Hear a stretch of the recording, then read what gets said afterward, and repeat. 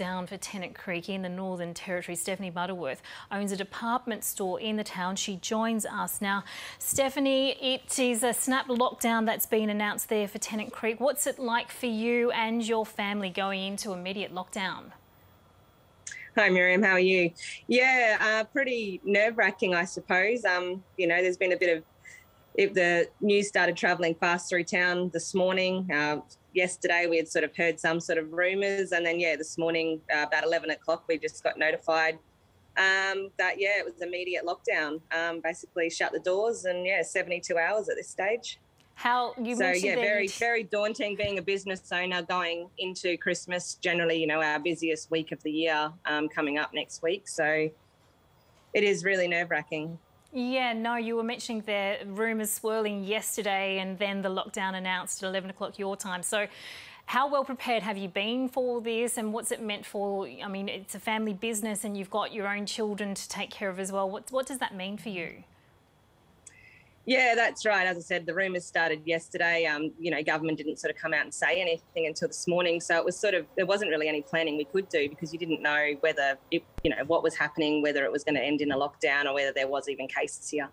To find that out this morning, I had a big overwhelming, gush of emotion that come over me. Obviously we've got some of the most vulnerable population in Australia living here, and I understand why it needs to be done and we need to keep these people safe, but at the same time, not being able to trade and having 5 children, and overheads and everything else that we need to sort of keep ticking along, financially it's going to put a big strain on us, absolutely.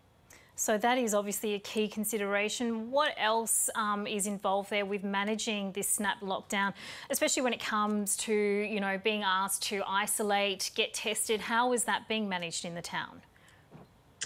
Yeah, so they've set up a testing station about 2 days ago here. So they have been sort of pushing everyone to get tested.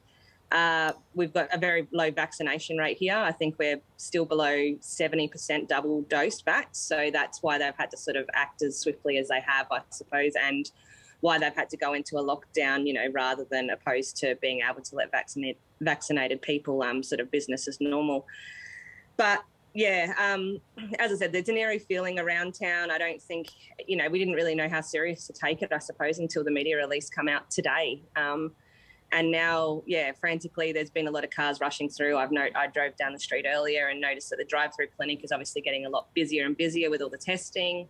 So now it's just the next couple of days just waiting eagerly to see what results are and see how far this has spread in our town. So, Stephanie, you mentioned there about the low vaccination rate in the town. What's in place to help people, to encourage people? Are the number of vaccines available enough for people? I don't think it's about a lack of number of vaccines. I think the vaccines are here. It's just a matter of, I suppose, getting the messaging out. People are very anxious. People are very nervous. I suppose it's all something very new. So I think it's more so people don't want to be vaccinated or are unsure, about vaccination is why it's so low at the moment. And I mean, at this stage is a 72-hour lockdown. You've got little ones there with you. That's my daughter. I did come and hide outside and they still find me. No, we understand. And of course, we do have Christmas just around the corner. So just what are you hoping for there?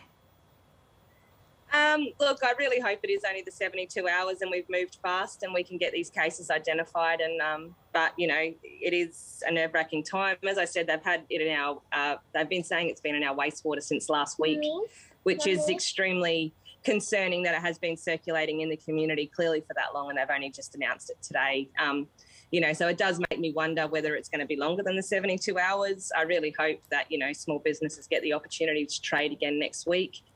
But at the moment, there's really, it's just, we just have to play it by ear, I suppose, and hope that, people can come in and shop for Christmas and that people can still have a Christmas. We do hope so as well. You're doing an incredible job there, keeping across everything, especially with family as well, all sticking together. We do wish you all the best. Thank you so much for speaking to us on ABC News. Stephanie Butterworth there in Tennant Creek. Thank you.